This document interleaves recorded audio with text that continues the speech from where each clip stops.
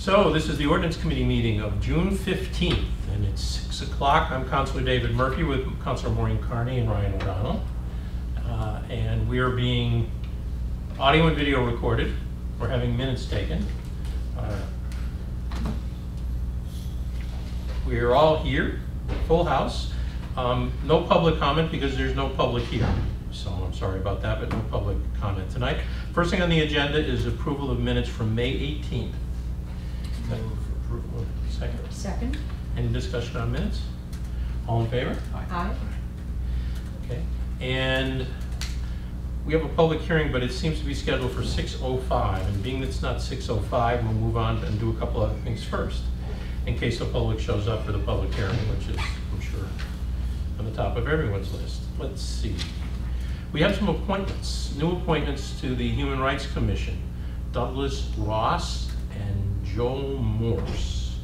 Douglas Ross is of 73 Barrett Street, a term from May of this year to June of 2018. And Joel Morse of 51 Vernon Street, also from May 15 until June 18. I would move approval of them both to a positive recommendation. Mm-hmm. We have a second on that? Second. And you know both of these well and are acquainted with both of these gentlemen? Actually, both of these gentlemen were present at the recent reception for, well, also council hearing on the budget, but or Mr. Ross was. Yeah. But they were both present at a reception the mayor had for the new police chief candidates, and so I was impressed that they showed civic interest in that important decision. And, I don't know them very well, but I have had a chance to talk to both, so I think if they're willing to serve, yeah. Mm-hmm. Councilor, any comment? No, that sounds very good to me. All right, then all in favor of recommending them for appointment, say aye. Aye. Aye. Aye. Opposed? I don't, there are only three of us. Also, for the Disability Commission, we have Chris Palmas. Is that how you say his name? Chris Palmas? P-A-L-A-M-E-S. I guess I don't know the pronunciation. Of 659 Park Hill Road in Florence. This would be a new appointment replacing Susan McCreary, who has an unexpired term. So this would run from June 15 to November 16. I would move a positive recommendation for Mr. Palmas. Palmas, second? Second. All right. Any questions or discussion on this one? I've known Chris, I've seen him and talked to him on multiple occasions, and I think he'd be a good advocate for this issue. Very good. Then all in favor of a positive recommendation to council, say aye. Aye. Aye. Aye. Opposed? Obviously not. We're all in favor. And then Carla Velez of 80 Barrett Street and Sarah Weinberger. Replacing Sarah Weinberger. Replacing Sarah Weinberger. And this is to the Human Rights Commission. Chris was going to the Committee on Disabilities. Human Rights Commission is Sarah Velez, 80 Barrett Street. This is a new appointment. Replacing the expired term of Sarah Weinberger, June 15 to June 18. And I spoke to Councilor, I've not spoken to Carla directly. I spoke to Councilor Labarge this afternoon, who said she does not know her personally, but she spoke to Natasha, who's the chair of that commission, and Natalia, and said that she was very encouraged and excited to have her come. So Mary Ann said based on that, she certainly would support an appointment. Likewise, the chair of the commission is excited to have her, so I think that's a good indication. So do we have a recommendation? Move a positive recommendation. Second. All right, all in favor? Aye. Excellent. And magically it's 6:05. So we have a public hearing regarding proposed zone changes or changing property to special conservancy. And it says it's a joint public hearing, but planning board's already done theirs, according to Carolyn. So, and she's here to speak to us. So do we have a motion to open the public hearing? So moved. Second? Okay, all in favor? Aye. Okay, we are open for a public hearing, and Carolyn's going to present. Great, thank you. So this is not a map change. This is a text change to the zoning ordinance. As you probably recall, because we're doing the plan implementation in-house, we're going methodically through the zoning and trying to make sure it's consistent with the goals and objectives of the plan. We've done several of the commercial districts, gone through and revised the tables and updated those and modified some of the uses allowed. Last year, we went through the urban A, B, and C districts, which were the first of the residential districts that we made modifications to, and also reformatting to create a separate table for each of those districts, so you can go to the table and figure out what's allowed, what are the dimensional requirements, what kind of design standards, if any, are there. So, in one sense, this special conservancy district change is just one of those that was a necessary change to sort of bring the code up to be consistent with the way we've been moving ahead with implementing the long-range plan and creating a separate table for each district. It rose to the next one on the list because we wanted to make some minor tweaks and corrections. That it was basically an oversight when we remapped. We did a mapping of the special conservancy district about a year ago to make all the floodplain districts consistent. So we had the Meadows floodplain was treated under special conservancy going back sort of prior to a year ago. And then we had a watershed protection district for all the rivers and streams in the city that were also floodplain.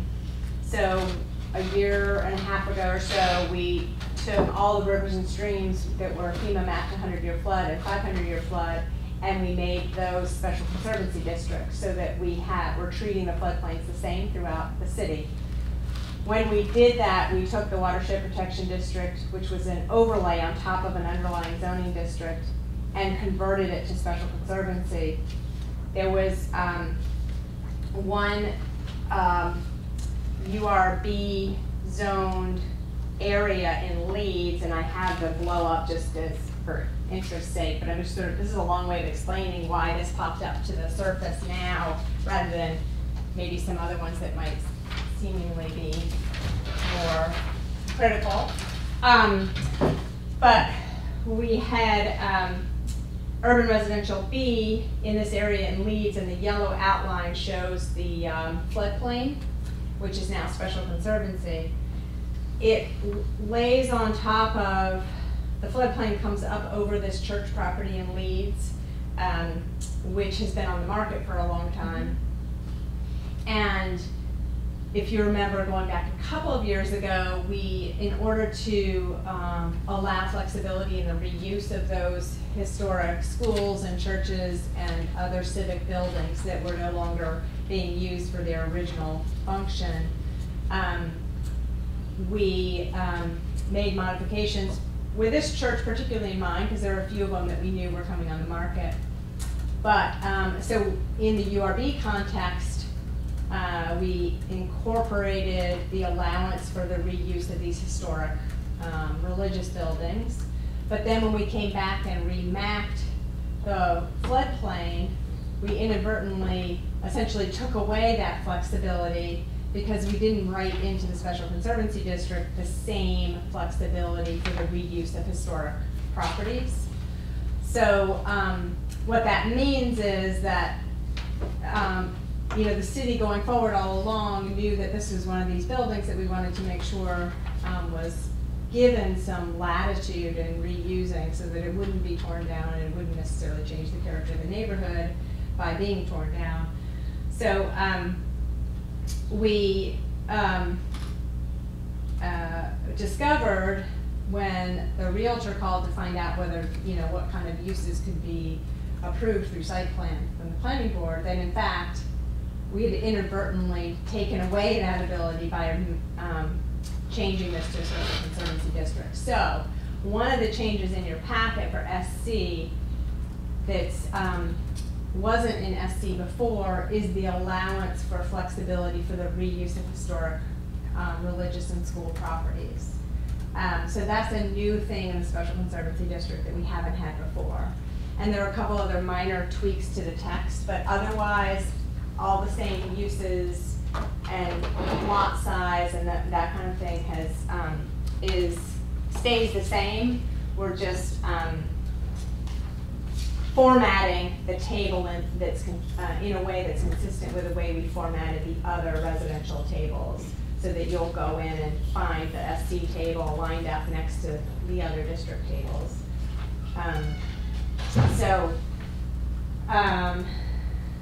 That is that's probably the biggest change to the SC district that's in front of you.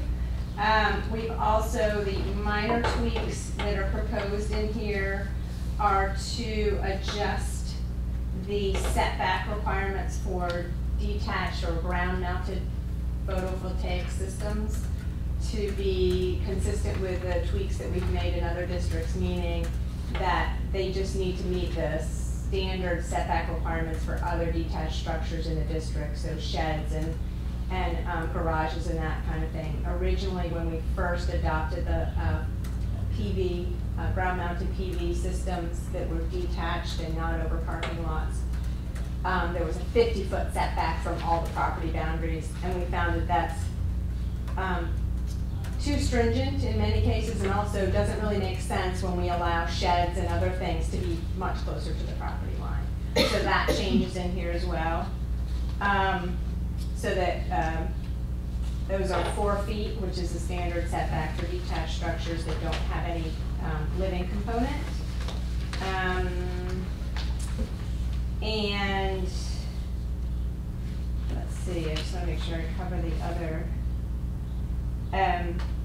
The other thing is there's administrative review of PV installations when it's over a parking lot or an airport, as opposed to a planning board review of the ground-mounted systems.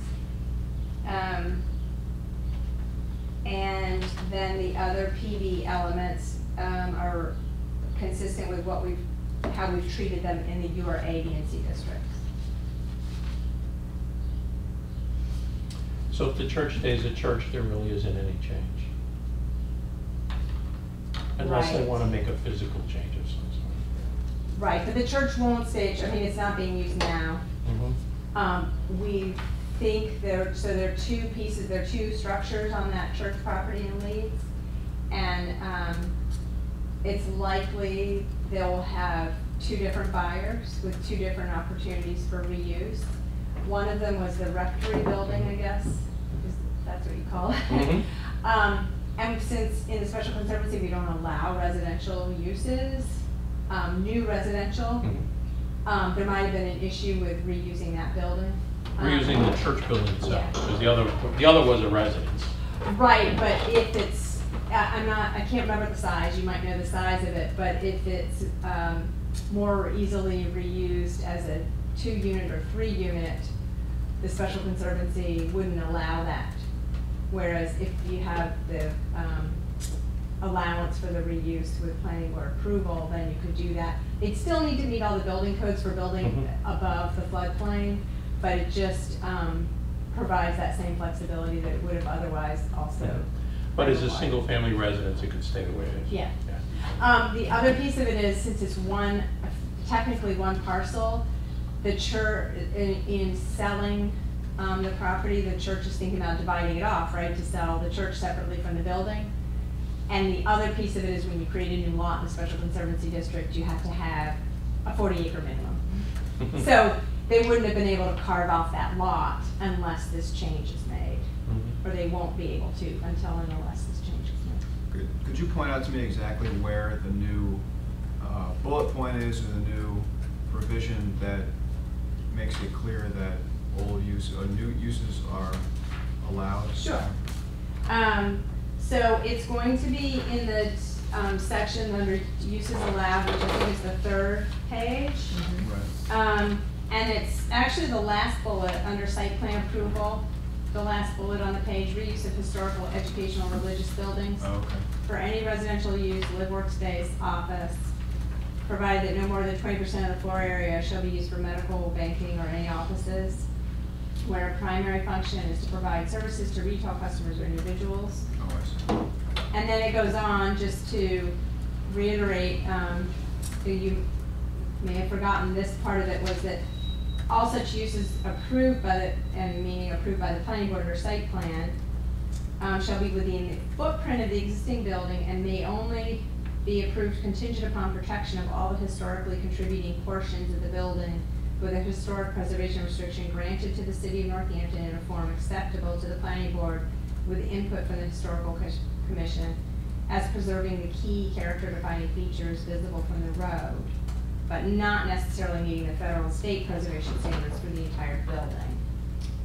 The existing building may be expanded to accommodate elevators and stairwells, portions of the building that are not part of the original architecture of the building, which don't contribute to the historical or architectural significance of the building, as determined by the planning board with input from the historical commission, may be demolished. And then lot size requirements are equal to those existing residential uses. Are there any other places where there was a new overlap established, other structures that might be affected, or pretty much just this one? I think this is the only one that was affected. But this isn't in any way construed as spot zoning. No, and the reason is there was clear intent all along to allow this for all of our historic schools and religious institutions throughout, and in fact, we purposely did it when it was URB. Got it. It was just an oversight when Got it. we Mhm. pulled it out. And it's done to accommodate the flood contour, so. The special conservancy, right? Yeah, so it's, you know, it may seem spotlight, but it's Right. because it's spotlight from the flood contour, Exactly. not by choice of human, but by Right, where contour the of river flood goes. zone. So Yeah. that's how it wound up that way, a little anomaly. Yeah. Mhm. Do you have any questions? Nope. And you're all set? Take a minute if you want to. Mhm. Because a lot of Ward 3 falls into this. It does, I mean, you've got a lot of special conservancy there, there may not be a ton of structures. Right, so no other significant changes you could imagine, or new limitations or prohibitions that would affect residential properties, you know, down by the Oxbow or in the meadows? This seems to actually be more liberal than the other version. You know, it seems to. I mean, we did do a little bit of clarification in here to, Were greenhouses seasonal before? Because I noticed that the greenhouse section, it says it, you know, it doesn't seem like you should leave it up. no, there are different provisions. So there's some that are allowed, I think if this is what you're referring to. We didn't make any changes to that type of use we just carried it straight over from the existing code.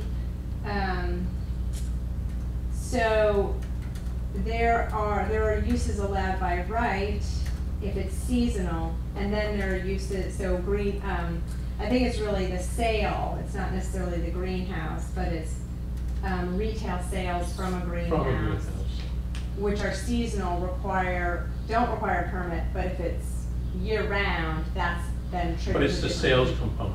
Yes. So somebody that's just simply growing at that location and selling elsewhere, or somebody that does wholesale, Right. you know, and ships the product out, they're not subject to the seasonal part of it. Right, Yeah, right. okay. Because I think there's some people down there that have greenhouses, but I don't think they actually bring traffic. Okay. And I guess, you know, the bottom line is no new residential structures are allowed in special conservancy, Right. and that's not changing. Is there any rules or setbacks or dimensional requirements changing relative to accessory structures? If someone has a house and they want to put up a shed or anything like that? No new restrictions. No new restrictions. In fact, we clarified, I think the existing code doesn't really speak to accessory structures and the setbacks. So we've added that in here because it really just said, use the URB standard instead of spelling it out there. So it was always interpreted to mean that it was 4 feet. Okay. So you just took it and inserted it in this, Right, carried so over it's the right URB there. stuff. Yeah. Right. No change, but clearer. Yeah. Okay. Thank you. Any other questions? Any other questions? No, it's pretty So, clear. here's where we'd ask for opponents and proponents, but being we're the only ones here, we can't really do that. So if we don't have anything else, we can get a motion to close the public hearing. So moved. Second. All in favor? Aye. Aye. And a motion for recommendation. I'll move to recommend as offered by the Office of Planning and Sustainability. Great, second. Second. Okay, any more discussion?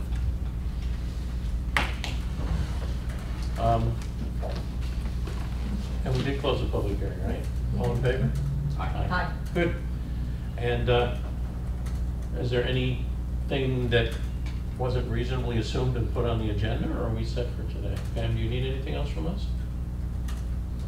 No? Then a motion to adjourn. So moved. Second. All in favor? Aye. Thank you. Thank you. Okay.